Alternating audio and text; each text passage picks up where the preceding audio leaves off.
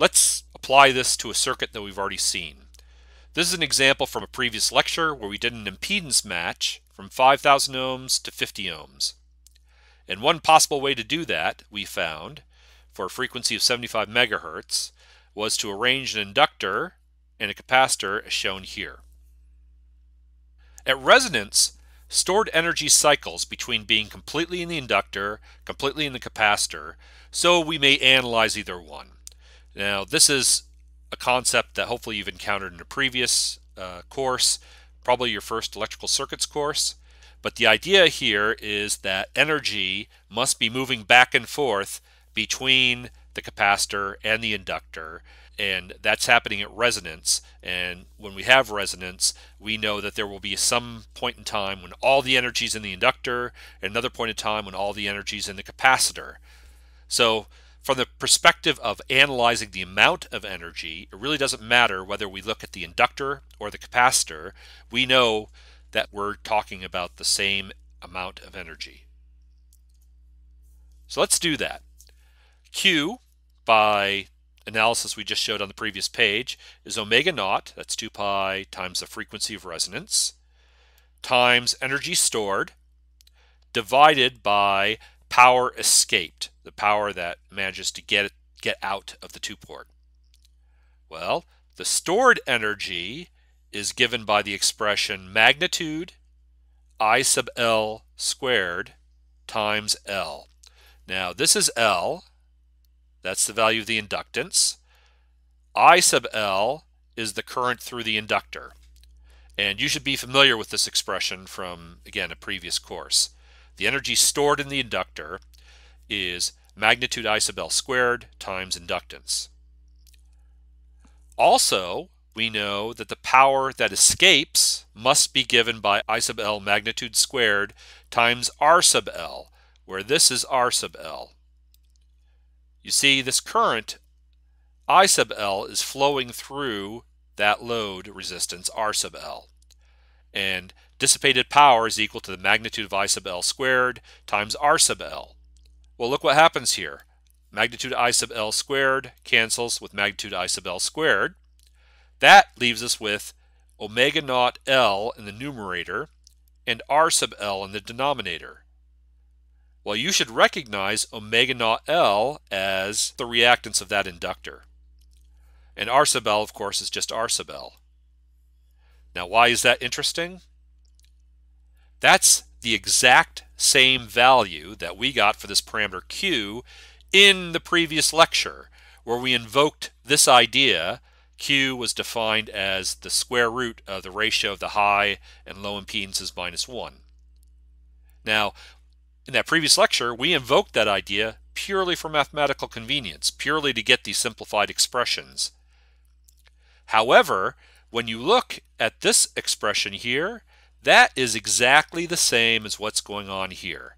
I see that X SER is Q times the lower resistance, and that is the lower resistance. So the Q I have computed here is exactly the same as the Q I've computed here. Now, I've done this for a special case. However, I'll tell you it's true in general. I just think it's useful to see it done for a simple problem. And you can generalize this in all kinds of ways, but the basic idea is true, that this Q that we're talking about here, this very general concept, is in fact this Q that we introduced to simplify the equations when we have real-to-real matching. Now, taking advantage of that knowledge, we can say that this thing here is equal to this thing here, just relating those two concepts. That is, if we want an impedance match. So, profound implication here. The bandwidth of a real-to-real L match is inversely related to the square root of the ratio of the impedances. Let me say that again. Here's the ratio of the impedances that we try to match. And it turns out that that gives us a Q parameter, and Q is inversely proportional to bandwidth. So that's what I mean by the bandwidth of the real-to-real L match is inversely related to the square root of the ratio of the impedances, at least approximately, because we have this minus 1 here. Now, let's think about that. Does that really make sense? Well, here's an idea. what happens if R sub high divided by R sub low is 1? Now, you could say that's kind of a silly problem. Why would I try to do an impedance match when both the port impedances are the same? Well, let's just follow this through. If both the port impedances are the same, then R high equals R low. This thing here equals 1. Everything in the radical equals 0. So Q is 0. But bandwidth is inversely proportional to Q, so bandwidth is infinite. So if that ratio is 1, then we get bandwidth which goes off to infinity. But that makes perfect sense. What that's saying is that if the impedances I'm trying to match are equal, the bandwidth of that match can be infinite. And that makes perfect sense because I can just connect the two ports together like so. Now, in what way specifically is this bandwidth that's based on Q, the quality factor, related to bandwidth that you're more familiar with? Let's look at this example where we're matching 5,000 ohms to 50 ohms and we get this circuit. And I showed you this frequency response. Again, this is all from this previous lecture. So for this circuit here, it's this curve here.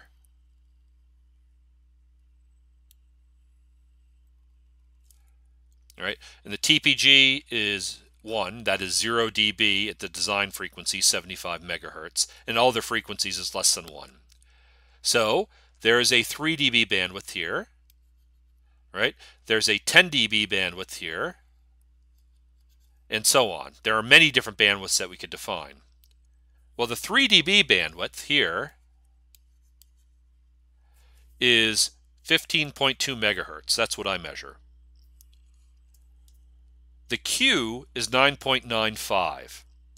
So B sub Q, using the expression that I've derived already just a little bit earlier in this lecture, is 47.4 megahertz. So that's quite a bit larger than 15.2 megahertz. In fact, it's closer to the 10 dB bandwidth. So we see that B sub Q is not necessarily related to half power bandwidth. Now, I'll lay one other idea on you, and this is useful trivia. I'm not going to derive it, but you will see that it's true when we do other problems. Here's the idea. When Q is much, much greater than 2 pi, then the 3 dB bandwidth turns out to be approximately the Q bandwidth, that is B sub Q, divided by 2. Now in this problem, the Q is only 9.95, and 2 pi is only about 6. So this relationship is not really effective yet. But when Q is big, like 100, then you will see that B sub Q divided by 2 is about the 3 dB bandwidth. And that's a useful idea because that idea you can use to design impedance matching circuits for a particular bandwidth. So just keep that in mind. Not deriving it here, I'll just point out that's true. And in fact, you can verify that's true. You can go develop circuits that you know will have a very high Q, and then you can test this idea, and I think you'll find it's true.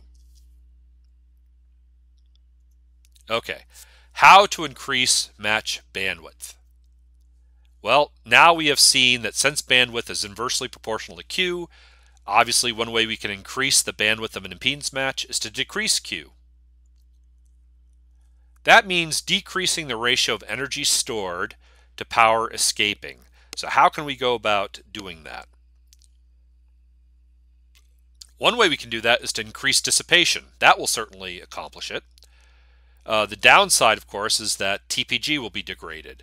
Typically, we're talking about introducing loss into the 2-port. That will decrease the Q, but the TPG will also be degraded. Now, you might think that that might disqualify this idea immediately in all practical applications, but not true. Sometimes it's so hard to get the bandwidth that you need from an impedance match that you have no choice but to do this. And I'll tell you a very important class of examples where this happens is trying to impedance match antennas to transceivers in handheld phones. Now, we may or may not have an opportunity to talk about that idea, but I'll tell you that this problem is so desperately hard that frequently the answer turns out to be to keep adding loss to the antenna or to the matching circuit to the point where you can finally get the bandwidth that you need. pretty shocking idea if you're not used to it, but I will tell you that it is in fact very commonly done. Now, alternative to that, assuming dissipation is not acceptable, is additional resonances. So the idea here is that for narrowband matching, what we did is we found one resonant frequency and we got a TPG of 1 at that frequency, and we just let everything fall apart away from that frequency. But you could design impedance matching circuits in principle that had multiple resonances. So I call that omega 1, omega 2, and these could both be resonant frequencies in the sense that the reactances cancel at those frequencies, at 2 frequencies instead of 1. And then you would get a response that kind of looked like this, right? Where at 2 frequencies you could achieve a TPG of 1, and then in between it would do something undesirable probably. It would have to be less because the TPG of a passive circuit is not greater than 1. But that's a not crazy idea. So this is sometimes referred to as the circus tent strategy. The idea is that this kind of response looks like a circus tent where these are the poles that are holding up the high points in the tent. Now this is not really recommended, primarily because it gives you these very lousy response curves. Nevertheless, this occasionally has applications. Not very often, but sometimes. A far more effective way to do this, to increase the bandwidth of a match, is to use multiple L sections in cascade and to adjust the impedance a little bit at a time. So instead of going immediately from one impedance to another impedance, you might have more than one matching section, and you gradually increase the impedance. And we will certainly investigate that idea. That's a topic of a future lecture. So I'll lay that idea on you now, and we'll revisit in a future lecture. How would you decrease the match bandwidth? Well, you could increase Q. Again, bandwidth and Q are inversely related, so you could increase Q. That means increasing the ratio of energy stored to power escaping. How are you going to do that? Well, you could decrease dissipation, but that's only effective if there's a lot of loss in the first place. So if you have no loss to remove, this is a non-starter.